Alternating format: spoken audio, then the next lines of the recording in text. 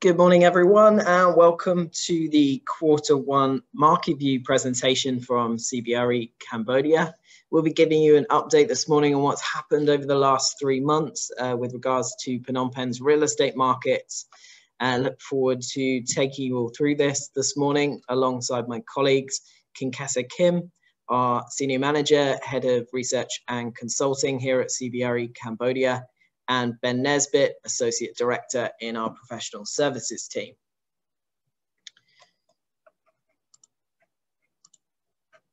So we'll be looking today at the typical segments that we take a look at during these Marketview presentations, starting off with a quick overview of what's happened over the last quarter, looking into the residential markets, the commercial markets, and then we'll also be looking at question and answer at the end.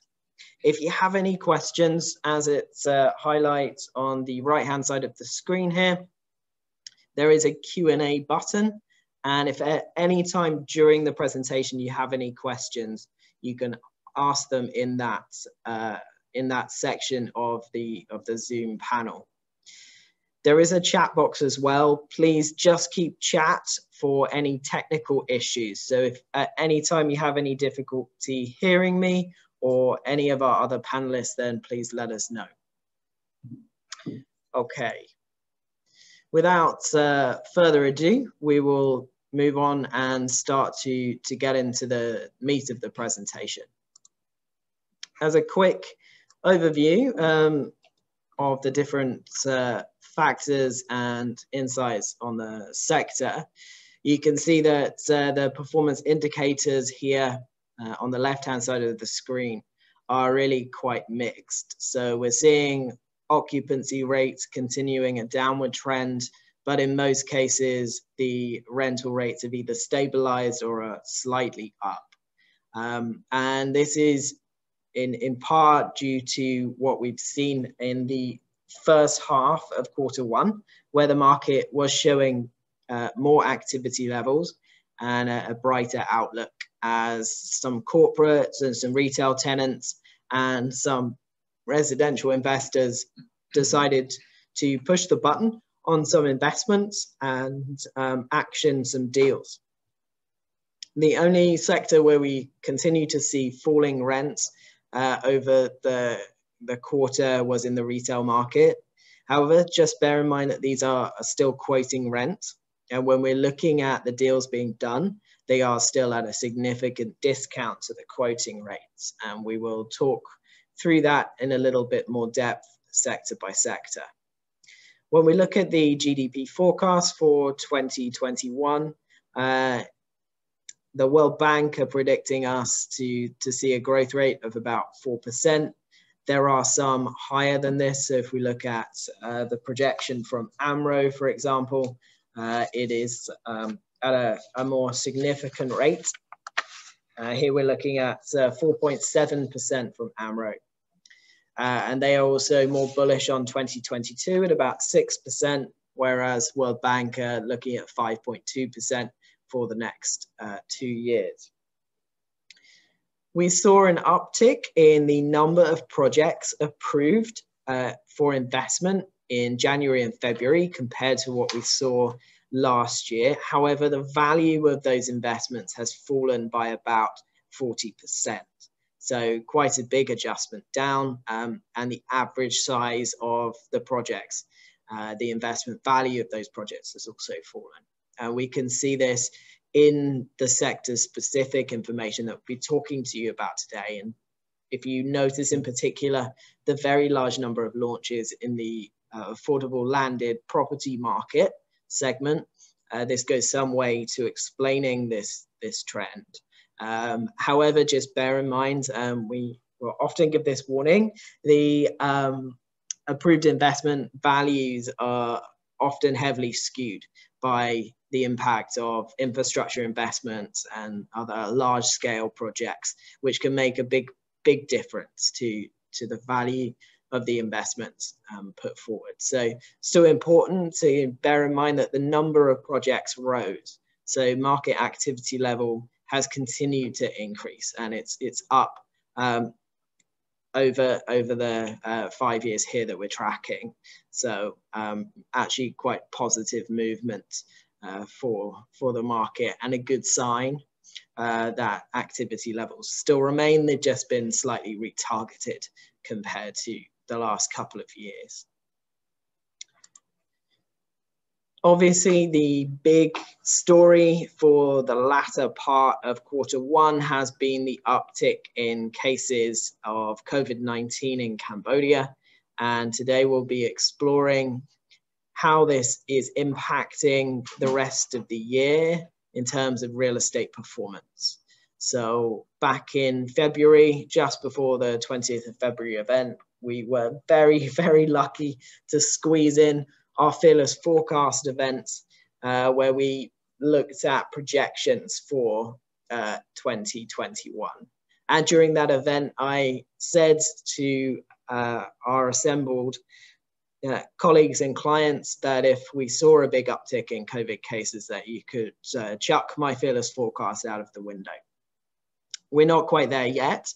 Obviously, the February 20th event has been pretty significant and has had an impact. And you can see this on the graph on the left-hand side of the screen, where back in the middle of February, Cambodia was doing pretty well, and most indicators were trending towards the baseline level, which was the same level of activity as we were seeing in February 2020, but they've now fallen back quite sharply. So retail in particular, if we look at retail and recreation now, it's trending at about -47% compared to the baseline, which is obviously a difficult situation for many retailers and therefore many retail investors and developers as well. The good news obviously is that vaccinations have been started to roll out in Cambodia, and Cambodia is pretty ahead of the curve here compared to neighboring countries. So a really excellent effort there, and largely spurred on by the generous donations from the public and big business here in Cambodia to provide more resources for that effort. So that offers some hope that life can return to normal here at a faster rate. However, obviously still a long way to go. And if the February 20th event continues on for a significant period of time, then the impact of this situation will continue to show up for much longer in the performance of the real estate market. As of now, we are seeing that the indicators are not yet really showing up the impact of this period of time. A lot of the impact was baked in last year because most actors in the real estate market expected some sort of issue for Cambodia. It would be natural to assume that if you look at the performance of every other country globally. So important to note that some of the market impact from this event has already been accrued into the figures, whereas there obviously will be longer term impact, but we expect that over the course of Q2 and possibly lingering into Q3. Really depends how long this goes on for and how it develops further. Clearly the trend line there in new cases isn't good. You can see a clear uptick, particularly in the last few days. So very important, and we wish that you will stay safe and obviously take necessary precautions, and hence why we're back here doing more webinars, which we'll continue to do, I think, for the rest of the year. We expect this situation to continue to raise its head across various different markets, and is obviously a significant risk as people start to open up. COVID-19 becomes shows another facet to its complexity, and we therefore can expect disruption to continue for some time over the course of the next 9 months. Okay, moving on from what isn't too pleasant in news to talking about what was in the news over the course of the last quarter. A lot of it was to do with COVID-19, and obviously the vaccination drive that Cambodia has been having has been showing up in a few papers. But beyond that, really the big story for the quarter is the push from the National Bank and Ministry of Economy and Finance on de-dollarization, and the support that's been shown for that by Cambodia's banking sector. There have been a few news stories about infrastructure, and particularly more energy generation plants, and some items on tourism development aiming at the longer term. Clearly, the situation in Myanmar is very, very difficult. That presents something of an opportunity for Cambodia. We have seen some instances of investment starting to look at Cambodia, whereas previously it was looking at Myanmar. Cambodia offers a potential alternative with a lot of dynamics that are quite similar, but a market that is pretty different in many ways. We are perhaps further through our development phase in some cases at this time. So that is a brief rundown on what we're seeing from the media over the last 3 months. And when we talk to you guys about what you're seeing, it's really interesting to see the changing dynamics. So if we look back at our fearless forecast in 2020 and then our fearless forecast in February, the difference in the identification of risks that the market is facing is really fascinating. The top risk everyone sees here is oversupply, but really interesting to see that reduction in liquidity has come up to meet lack of infrastructure capacity as a potential risk factor that people are wary of. Beyond that, geopolitical risks have increased according to your insights, and construction delays also starting to weigh on market sentiment, but they are lagging behind. You can see that the threat of international sanctions has receded as it goes in respect of a threat to the real estate market, as has domestic regulatory changes. I think that some of those items have probably already happened, which is why we've seen some of these risks fall back in terms of your perception of how they're going to impact the real estate market, particularly domestic regulatory changes around the capital gains tax, which has been delayed into next year, and EBA and the withdrawal of EBA in regards to international sanctions of sort impacting the early market in 2020. In terms of the effect of the COVID-19 pandemic and how we see the economy, February 2021, when we did Phyllis forecast compared to Q4, indicated that there was perhaps more people with a bit more hope, but a lot more people with a lot more pessimism. So quite a mixed picture there. The no change and the slight improvement sectors really shrank, whereas slight deterioration and major deterioration really started to pull away a little bit there. So we'll run this poll again at the end of this webinar. You can let us know your thoughts and how you've updated your thinking about the impact of COVID-19 and how the real estate market is reacting. But really interesting to see the difference between the change in sentiment in different sectors here. So we're tracking here the difference in your sentiment between investing in property in Q1, what you would look to invest in, Q1 2020, and what we're looking at in Fearless forecast in February. So 12 months apart, most. Office market has fallen back the furthest, and so has landed property. So the change on those has both been negative. Landed property still remains one of the top investable assets, according to you guys, but I think everyone is just taking a slightly more cautious approach to it. And really the same with office. The market sentiment now indicates a negative outlook on that asset type.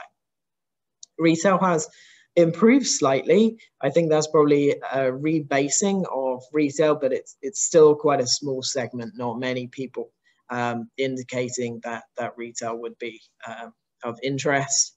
And when we look at condominium, industrial, and land, they've all grown relatively well. Land has always been a very popular answer to this question. So to see it continue to grow indicates perhaps that the market is facing more uncertainty, which we know is true. So at least the indicator is pointing in the right direction. But really interesting to see the change in sentiment on condominiums. And this is probably down to rebasing of the pricing. So everyone's starting to see condominiums as offering more value. So without further ado, we will start to look at more detail of the different sectors, and I will hand over to Kinkesa Kim, who will talk to you through the residential market. Over to you, Kesa. Thank you, James. Without further ado, let's begin by looking at the residential market into particularly the condominium sector. This slide represents the supplies changes in the condominium sector. On the first figure that we're looking at is the 7 out of 19 project been delayed from 2020, which was first planned to finish in 2020, and now is being all spill over to 2021. And that contribute further to the increase of supplies in this market, up to 10,000 units in 2021. In the first quarter of 2021, we have seen nearly 800 units being completed, equivalent to around 7% of the total supply expected for this year. Further down in 2021, we're expecting to see more supply being completed, but construction delays is becoming more concerning and becoming a more common thing in condominium market. We have discussed this several times. Particularly, we've seen condominium developer are being quite ambitious with the completion deadline and the schedule of the handover, which in many cases we have seen that is becoming in a delay. These are some phases of,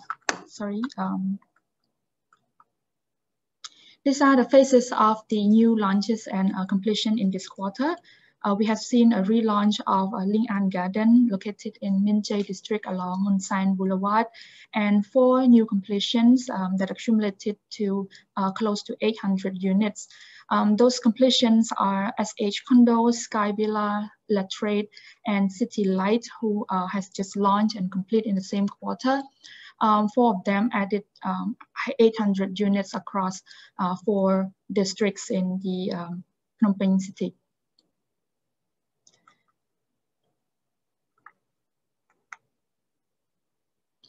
In terms of performance in pricing, sale price and rents, we have seen an uptick, 2 upticks actually in high-end and affordable prices. However, we've seen continued downward trend for mid-range segments up to 0.4%, but positive movement have seen in high-end and affordable.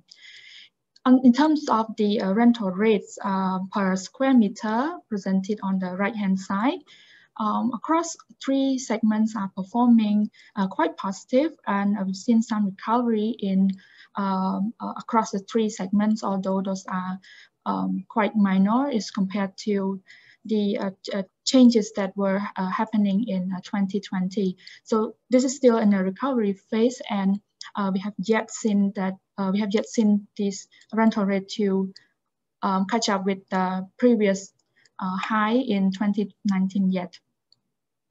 In terms of quoting sale price range that you're seeing at the bottom of the right-hand side, we're trying to present the price range for the 3 segments across primary and secondary location. As you can see here, in the affordable and high-end segment, there are smaller price range or smaller gaps in the secondary location, whereas bigger gaps in the primary locations, particularly in the mid-range and high-end.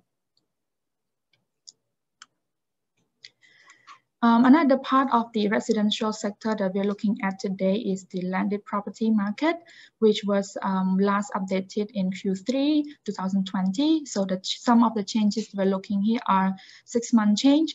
However, we also highlight first quarter changes where possible.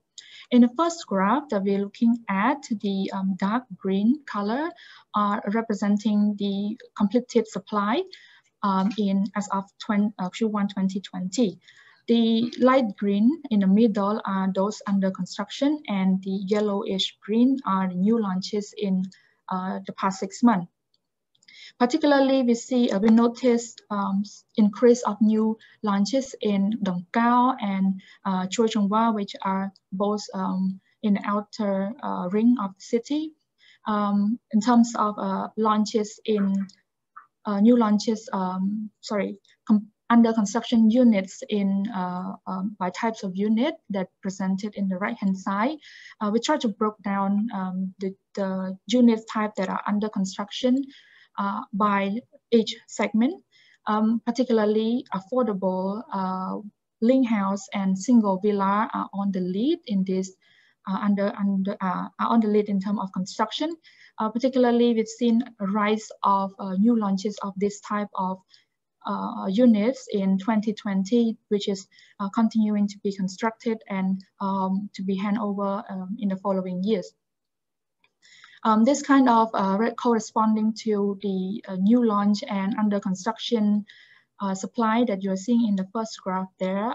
Particularly, these affordable units are located in outer skirt of outer ring of the city, which land price are more affordable, and the infrastructure are being rapidly developed and very favorable for the construction of new landed property projects. By the first 3 months of 2021, up to 15 units, 15% of the 9,500 units that were expected in 2021 been completed. And we're expecting to see more of this completion to come around later in the year. These are some of the projects that we were tracking. On the left-hand side, you are seeing launches of up to 21 projects in the past 6 months.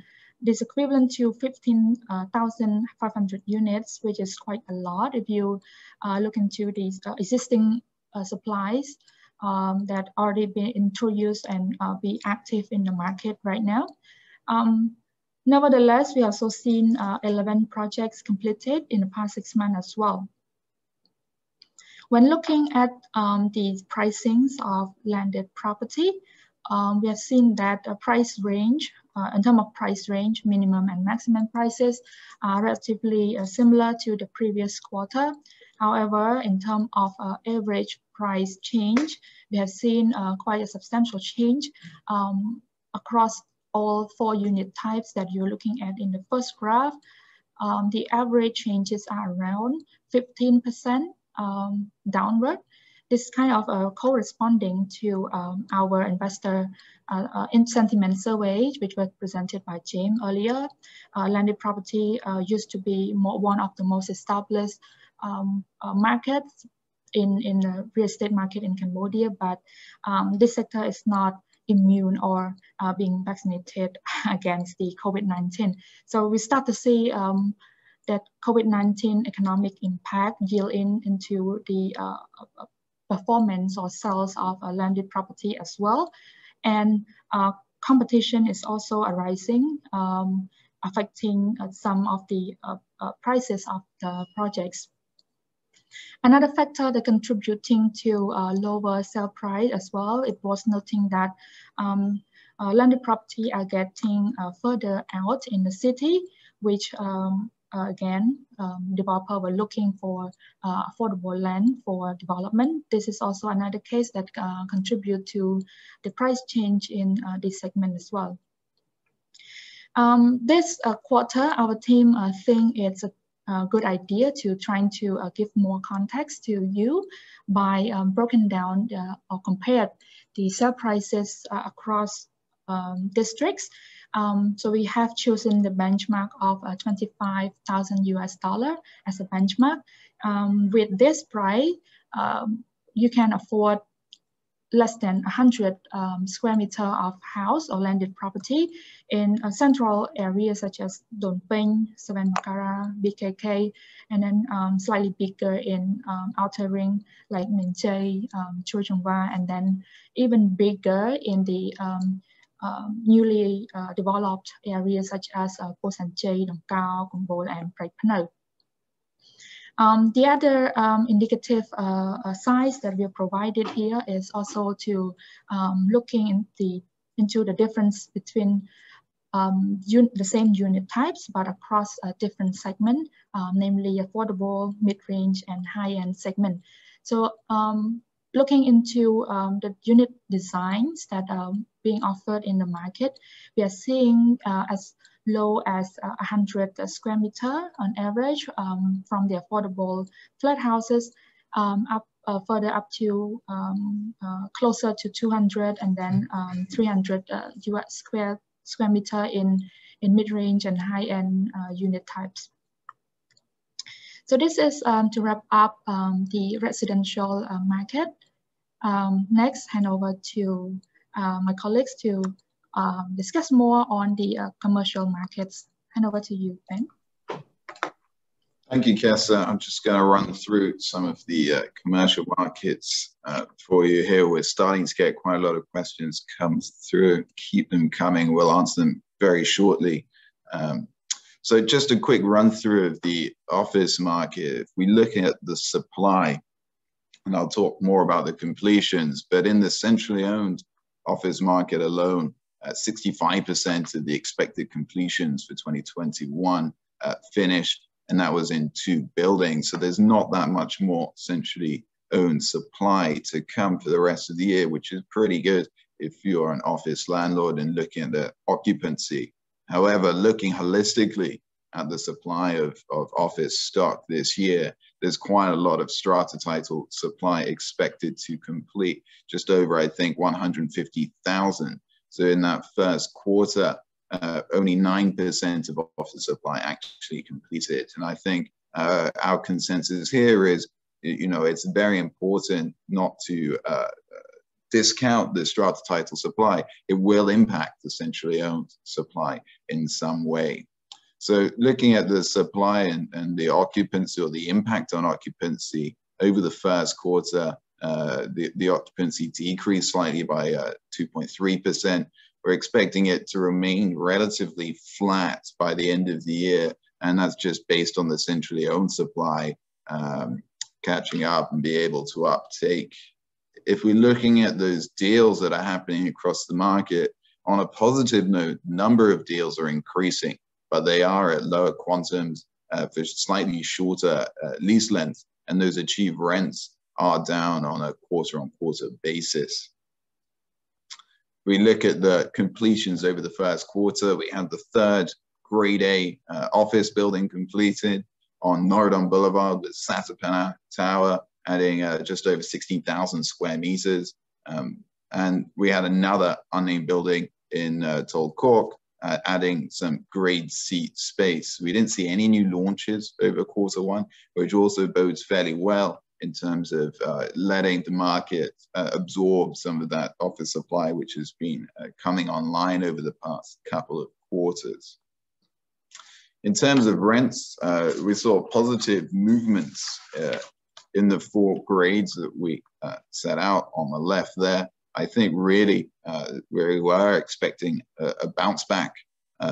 These are on the quoting rents, not on the achieved rents, and perhaps some of this is built in with 2021 business plans, as well as the slight recovery in the office market.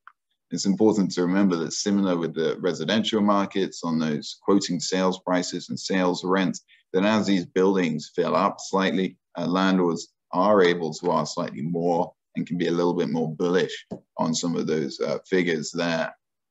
I've got the Phnom Penh mobility tracker down below. I know James touched on that slightly earlier. And you can see that the office or the workplace mobility has remained more positive than the retail and recreation that I'll talk about slightly later, which remains fairly strong. I think we discussed in the FIDUS forecast, work from home or work from anywhere. And I think, the market is managing to adapt to that where possible, but the office is still an important and vital role in business. But for the upcoming strata offices, so here we're looking at just the completions that are expected in 2021.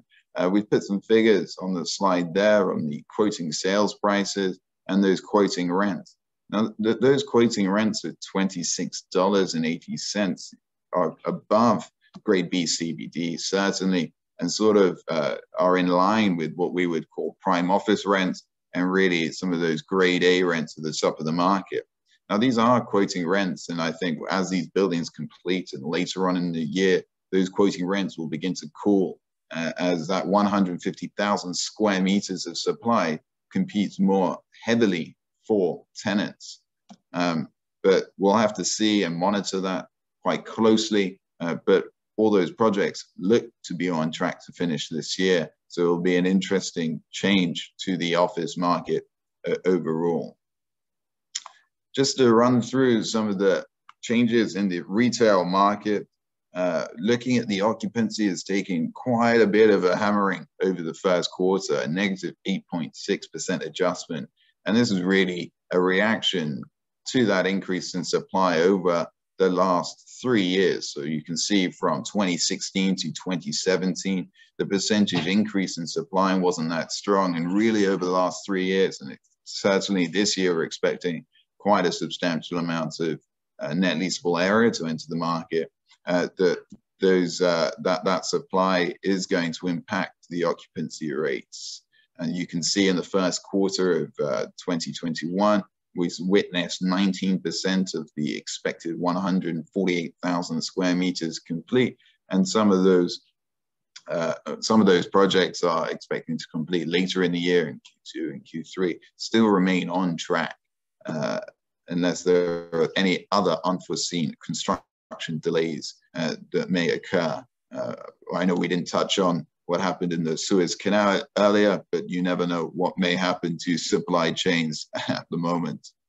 Looking at those international brand movements, so this is where we're tracking really only international brands entering or expanding in the market and exiting. Q1 2021 was fairly positive. It was actually an increase on Q1 2020, and sort of if you're tracking the quarter on quarter, looks fairly well for the future. Looks like it's on a sort of exponential growth rate. Some of those new entrants included American retailers in the F&B and fashion, such as Papa John's and Ralph Lauren as well. So still more dynamic, still some more dynamism happening in the retail sector, still new entrants, which is fairly positive, and hopefully that can absorb some of the new supply completing. Here is the completions that we witnessed over the first quarter. So we had 3 community malls with the Green Avenue, View Park, and Bum Snort Food Village, and 1 retail podium at TK Central. We didn't see any new launches again in this sector over Q1, which is also very good in terms of the occupancy and supply that we're talking about. And certainly that will have an impact on rents, which seems to be jumping around really as new projects complete and as new launches get announced. So I think the retail market is struggling to find sort of a stabilized rental level. But if you look at the percentages, the movement is in a fairly tight range in terms of dollar value. Over the first quarter, there wasn't any change to the prime shopping mall or retail podium quoting rent. There was a slight uptick in the community mall at 4%, and I think this is based on the 3 completions that we saw. over the first quarter.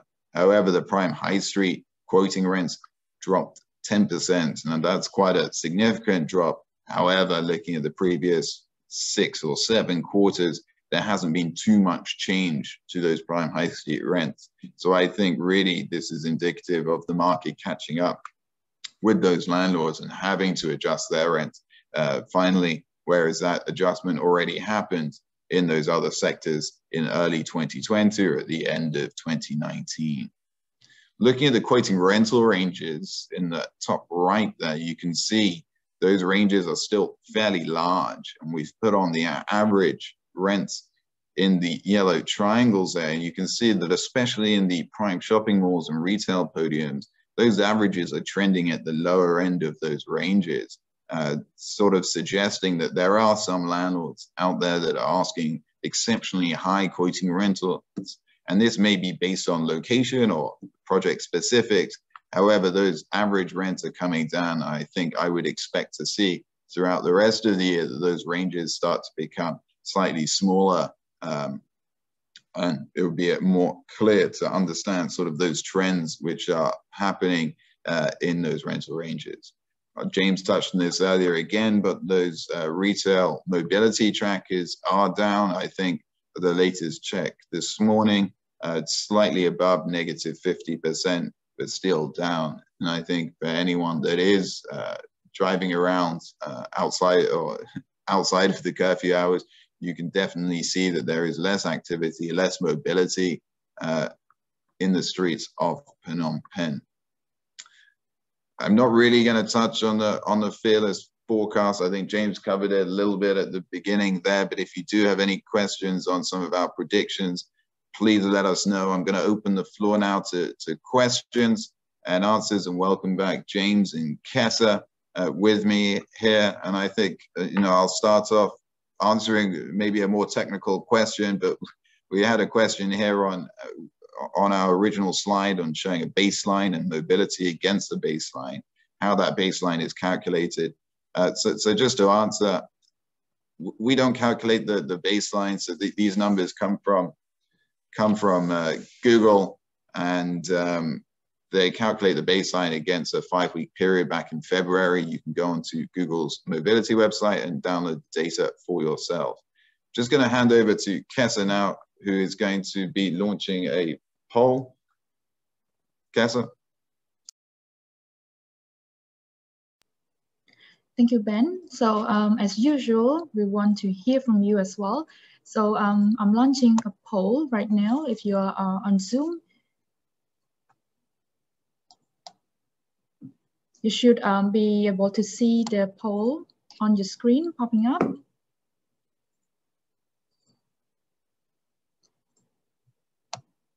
All right. Please let us know you cannot see the poll going up. So the first question, as usual, we want to understand from your observation on the changes in the business environment, whether you have seen more improvement or the environment is worsening off or haven't changed at all.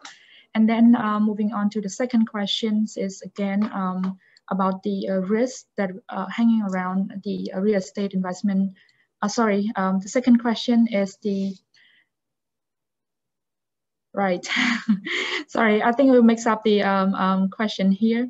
But the intention here is to get to know your view on the risk that is pressing challenge or pressure on the real estate sector here in Cambodia. And the final question is on what type of asset class or sector that you're looking into investing or not investing into in 2021. We're starting to see some response coming in right now. In the first question about the equal split in between getting better and getting worse in the environment, and some response on the risk factor as well. Oversupplies and reduction of liquidity and construction delay are leadings. And finally, the last question on the asset type that you are investing, land is on the lead again. And then some of you are sitting on your money this year. Landed property is still on the rise as well after land. All right, we'll keep the poll going on, but we'll move on to discuss the questions that you have sent in. We have received quite a number of questions already. Yeah, before moving on to technical questions, we want to remind you again that yes, we will share this slide presentation with you. And you can also find it on our website. Please go to cbre.com.kh/research or go to the homepage and then go to our Research Center tab. I would like to take on the first question here about no data on landed property supply in BKK district or Bang King Kong district. Is there no supply in this district? Particularly, yes, actually, Bang King Kong district is, if you know, it is a new district splitting from Chumkamon. Currently, there's no landed property supply in Bang King Kong. However, we've seen a few supply in Chumkamon, namely Varai Chumkamon or Ushin Basak Garden, which were established early in the 2000s.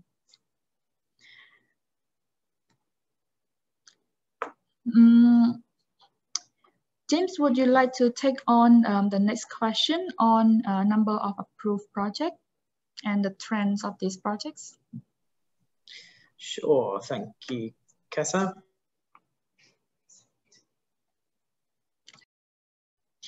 Yeah, so we have seen an uptick in the number of improved projects, but that doesn't necessarily mean that those have started yet. In fact, it's unlikely that they have. Some of them might be in the very early stages, but it would be too early to know whether or not there was any serious delay on those.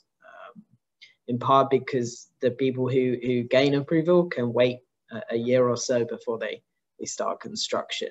I think when we look at the general trends, there hasn't been a significant uptick in construction delays because of the 20th of February event, which is good. Construction supply chains typically remain as robust as they were in the latter part of last year, but there are still issues, particularly glass facades. So once you have the structure ready and it's about to take on its facade, getting the glass into Cambodia at the moment is pretty challenging.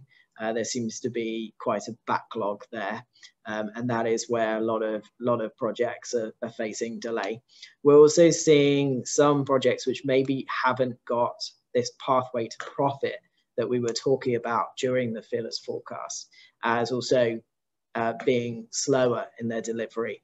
And that's a response to the market dynamics, and we can expect that trend to increase. And what we're seeing is an attempted approach at finding alternative occupier routes to de-risk those projects. So some of the developers that have built projects where perhaps there isn't a clear pathway to profit, or they haven't been as successful in disposing of the asset as they first thought, or the situation around the asset has changed, we are seeing a different approach. So they're looking at maybe repositioning that asset or looking at a different occupier method. So in some cases that might be head leasing, for example, where there is some opportunities in the market. However, the same dynamics are at play, and the rental rates and the risks in all sectors are being factored in by head lease operators as well as by tenants and the investors and developers themselves. So certainly some more delays expected, but not that visible yet from the 20th of February event anyway. It's more a general dynamic.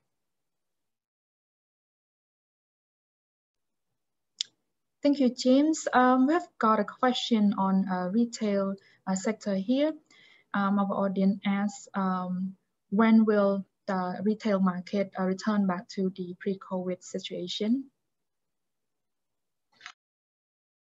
Okay, I'll take that one on as well. good question. I think that we could look at the Google mobility chart and we could say that retail was returning to its baseline in the early part of Q1. However, this situation has knocked it back several months. So it isn't as though the retail market is going to be the same as it was before. There are significant structural changes in the sector, particularly if you look at food and beverage and the rise of the food delivery apps. So some key factors have changed, and the way people are shopping has also adjusted. And the construction development of retail projects continues on. So footfall spread across different retail environments is going to be thinner, and the developers and the retailers are going to have to work a little bit harder to capture more of that footfall. So there are some really interesting dynamics in the retail sector right now. We can say that if you look at Google mobility alone, yeah, it shouldn't be too long after this COVID risk has receded before retail can return to that, but it's only one metric. And whilst there is talk about revenge shopping, which is people starting to buy more after COVID kind of recedes in their market and they're allowed out and they're allowed to the shops again, we haven't necessarily had so much impact here in that even non-essential shops in the majority are able to be open. But I know for one, as soon as cinemas can open again, many of my colleagues will be back there. So at least in some respect, we will see that trend here in Cambodia. Okay. All right, Ben, a question for you. How do you think developer loans are affecting the market right now? So I think this is a question on development financing. Sure, yeah, I think over the last 3 months especially, I've been getting asked lots of questions about construction financing, development financing, refinancing of assets, and it's definitely a big talking point and something a lot of people are interested in at the moment. I think really, development financing still seems to be there from what I can tell in the market. So we are seeing new projects. It's important to remember that most of these projects are sort of financed through the sales or have been historically. So those are sort of developers managing their finances through sales or pre-sales and so on and so forth. But I think, potentially what's more interesting at the moment is those completed projects, or those what we would call standing investments, looking at refinancing. So they may have had construction loans and have been operating for a year or 2 years. And I think really that the market may be getting to the stage where you can get a specialist real estate lender starting to emerge. And whether that's through the stock market or listing and getting financing through purchase of shares on the public market, or whether that's through a private person or company that wants to issue debt on real estate specifics, it would be very interesting to see that emerge. From what I understand at the moment, it's fairly difficult for a lot of these banks. Cambodia's got quite a lot of banks entering the markets, but their lending books aren't large enough to support some of those really large developments at the moment. So as those banks grow and compete and those interest rates come down further and the bank balance sheets get larger, and we'll start to see much more real estate financing, and I think probably some diversification into specific assets. So you'll start to see some of those mortgage lenders really emerge and those commercial lenders emerge quite distinctly from each other. I think, there's lots of questions about landed property. We're trying to cover the whole suite of Phnom Penh at the moment. So I think, Kessa, do you want to answer some of these questions that we've got here in terms of landed property? I think property prices in Tak Mau, or the movement away from the city center, is quite an interesting topic.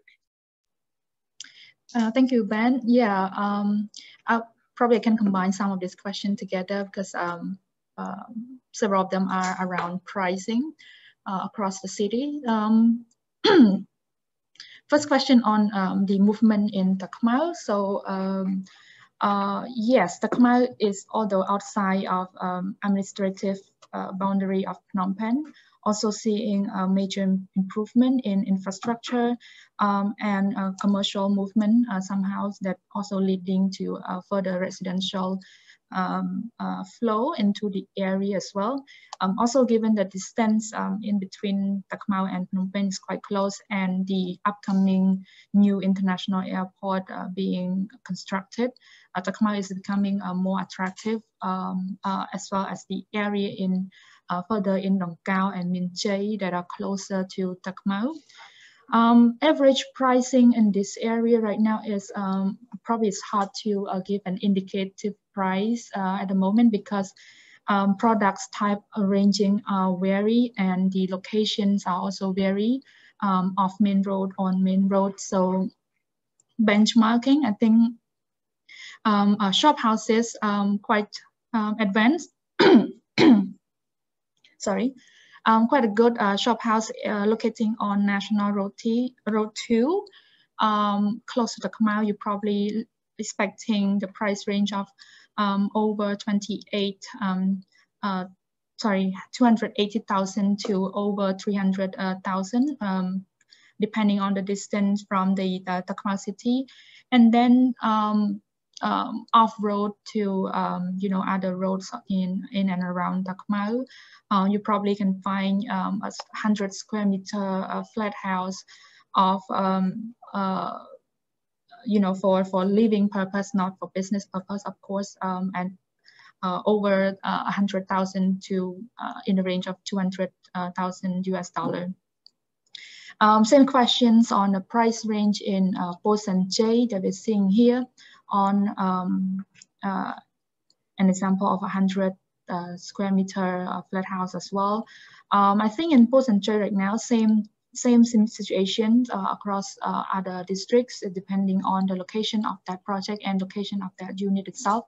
So on main road, probably looking at a price range of over at least 150,000 to over 200,000 in some cases. And for residential flats that are off the main road are probably in the range of between 100,000 to 120,000 per units. All right. There's a question on the industrial market, although it's not in our coverage today, but I think James, maybe you want to take on this question on, do you have any data about new investor in the industrial park? Industrial is still very much of interest, and I think it is probably the area of the market right now which is the hottest in the region. So if we look at Singapore, Vietnam, Thailand, Myanmar, Laos, industrial still is really right at the top there in terms of investment activity. So industrial is certainly an area where we expect to see more investment coming in, and yeah, there are more inquiries this year than last year for the quarter in terms of industrial investors, developers, and occupiers. Is it significant? Not yet. It's still going to take some time, and I think probably what the investors are looking for is more of a proven financial model in order that they can be confident to get a decent return on what they need to put in, particularly on the infrastructure investment that's required for some of the industrial parks that are needed. So some more opportunities to capitalize on that for foreign, very experienced industrial developers would I think go down pretty well. So we can hope and expect to see some of that activity. I think it would be a good thing for the market and for the occupiers. So industrial, yeah, one to watch, but still a little bit slow right now for Cambodia compared with the rest of the region. Okay, there's some questions here on the office market, and are we seeing an improvement in inquiry quality, i.e. are people looking at better quality stock rather than the older stuff? Yes, in part, they are looking at higher quality, but the biggest driver for them at the moment is cost.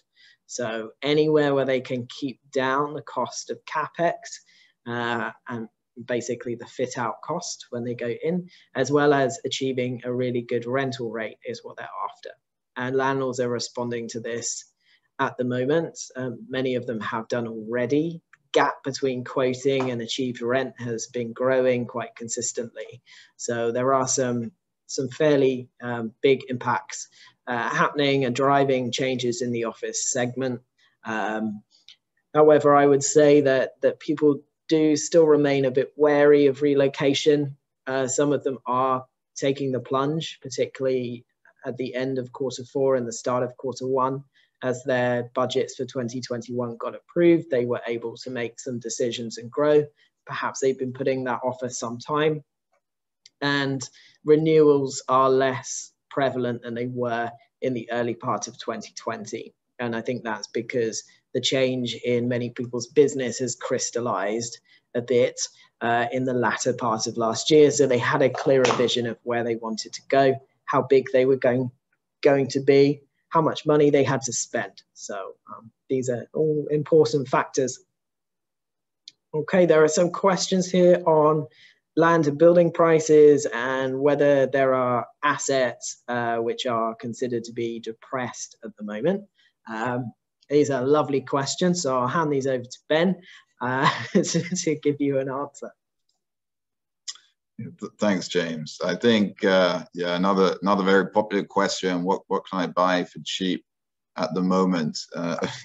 Really, I think when we're looking at the market, it just comes down to who's under pressure. So some of the more interesting or exciting assets that people are looking for, some of those prime plots in the central locations, they're not really depressed at the moment because those owners have fairly large stockpiles of cash or managed to reappropriate their funds elsewhere, and they're staying fairly confident and are not in a, what we would say, forced sale situation. However, some of the more mid-tier investors or developers that may be buying smaller plots in less desirable locations have come under some pressure and are sort of in this situation where they would be in distress. So buying some of those sorts of assets may be better. I think really the gap between expectation on price between the buyer and seller is still fairly significant at the moment. So actually trying to get agreed deals is still slightly challenging in some areas. That gap between those pricings should be reduced as we move throughout the year, and hopefully there'll be a little bit more movement and activity across the market. We've already begun to see that in the first 3 months. There's definitely a lot more interest and a lot more traction with these buyers and sellers on different sorts of assets across really the whole country. There is a question here on Sihanoukville. We do have data on Sihanoukville at the moment. I think it's going to get very interesting, especially in H2 of this year, and we're keeping our eye on it. We have planned some research excursions and some reports. At the moment, we're writing a report on wider Phnom Penh or the south and beyond, and we'll be updating you on that later. Just want to say that this slide deck will be made available online, and you can access it via our website, which should be on screen now. Link on the side there. And as well, we'll have our usual written form report with all the numbers, percentage changes, and tables for your reading pleasure, which should also be up online this morning. This afternoon, you'll all get an email with the slide deck and links to where you can access this stuff. Keep an eye out on our Facebook and LinkedIn for more events and more reports. If you do have any more specific questions, please feel free to get in touch with either James, myself, or Kessa, who will be more than happy to answer these questions. I'd like to thank you all for joining us this morning. We kept closer on time than we did on our last presentation. I'd like to thank James and Kessa, but it's bye from me.